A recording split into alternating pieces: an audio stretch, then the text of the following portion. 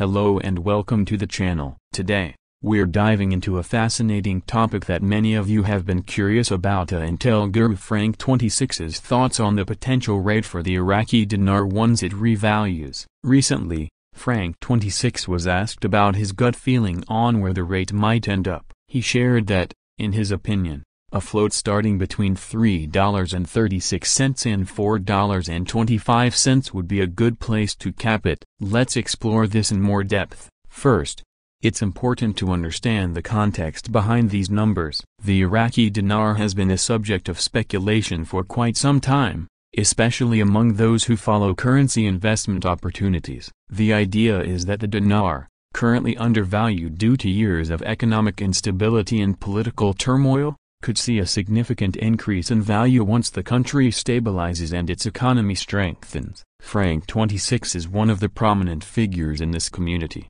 often sharing his insights and predictions based on his analysis of the situation. Now, why does Frank 26 believe that a float rate between $3.36 and $4.25 would be optimal? To answer this, let's break down the factors influencing this prediction. Historically, before the Gulf War in the early 1990s, the Iraqi dinar was valued quite high, around $3.22 to $3.50. This historical precedent gives some weight to the idea that the dinar could return to a similar value if the conditions are right. Another factor to consider is Iraq's vast oil reserves. The country holds some of the largest oil reserves in the world, which, if managed properly, could provide a substantial boost to the national economy. A stable and prosperous economy is a key driver for a strong currency. Frank 26 likely considers this potential wealth and its impact on the dinar's value in his predictions. Furthermore, the rebuilding and modernization efforts in Iraq could attract foreign investments,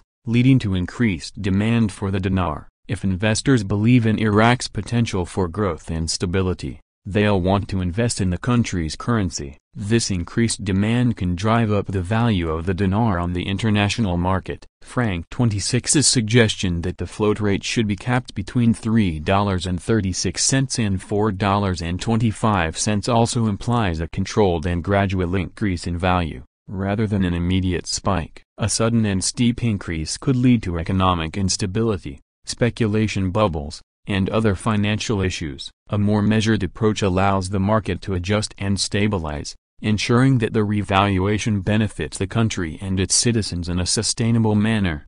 Moreover, a float within this range also aligns with comparative currency values in the region. For instance, the Kuwaiti dinar is currently one of the highest valued currencies in the world, largely due to its oil wealth and stable economy. Iraq, with its similar resources, could aim for a comparable rate, reflecting its potential economic status. In conclusion, Frank 26's prediction of a float rate between $3.36 and $4.25 for the Iraqi dinar is grounded in historical context, economic potential, and a strategic approach to currency revaluation. It's an optimistic yet cautious outlook that balances Iraq's past, present, and future prospects. As always, these predictions should be taken as educated guesses and not certainties, given the complex and dynamic nature of global economics. Thanks for tuning in, and stay informed as we continue to follow this developing story.